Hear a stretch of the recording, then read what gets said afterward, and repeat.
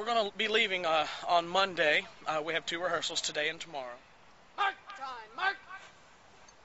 Monday morning we're going to leave bright and early, about 4:30 in the morning. So it's going to be an early rise for them.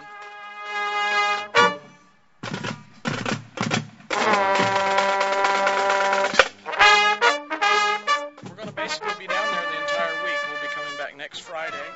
While we're down there, what we're going to be doing is joining the other bands that are coming throughout the nation.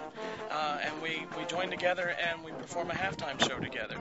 They've already previously sent us the music.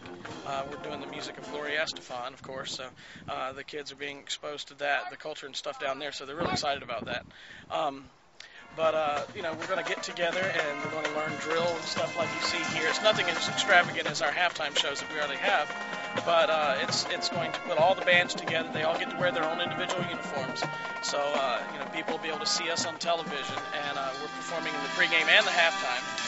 So if you look on there and you see a big A on the uniform, that's Arnold. That'd be us. I don't know the exact number. It's anywhere between 500 and 1,000. So it's going to be quite a big band out there. So it's one that they're definitely not used to being a part of. They're used to being in a smaller setting. So it's going to be quite interesting for them. And more than that, they're being there live in front of 80,000 people is really going to really throw them for a loop. So they don't know how to deal with that. They're used to performing at Gavlak Stadium or Tommy Oliver in front of 800 kids or something like their parents. So this is gonna be quite an adventure for them.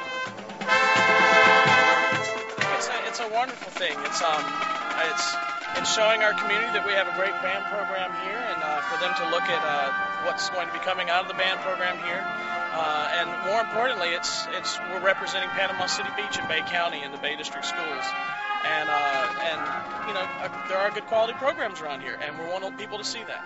Watch the national championship and look out for us. We should be on the television for pregame and halftime. How much time on there? I don't know, because they get a lot of money for those commercials. So we'll probably be on there for a snippet, and then they'll come back to a commercial.